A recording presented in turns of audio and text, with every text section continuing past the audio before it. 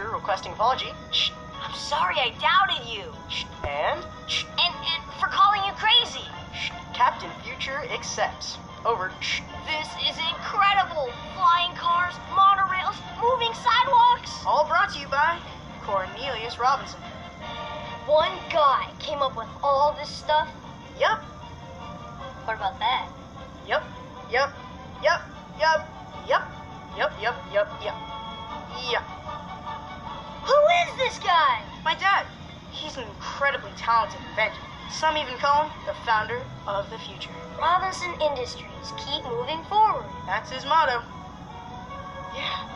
You know, Dad failed way more times than he succeeded, but he kept going and never gave up. And neither should you.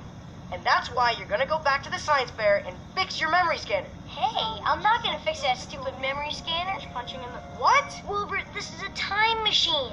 Why should I fix my dumb invention when you can take me to see my mom now in this ship? I could do more than just remember her. I could actually see her, talk to her, maybe even convince her to keep me. Louis, seeing your mom isn't the answer to this. That's in the past. Your future is with the memory scanner. 124. What? That's how many adoption interviews I've had. 124. Finding my mom is my only chance for a family. Why would I give that up for this piece of junk?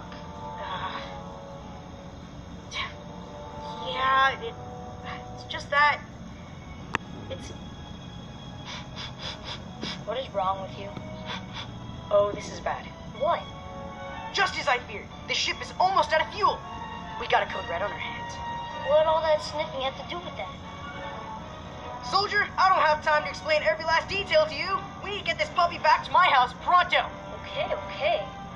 So after we go to your house and refuel, we can see my mom, right? Sure. Let's just get home first.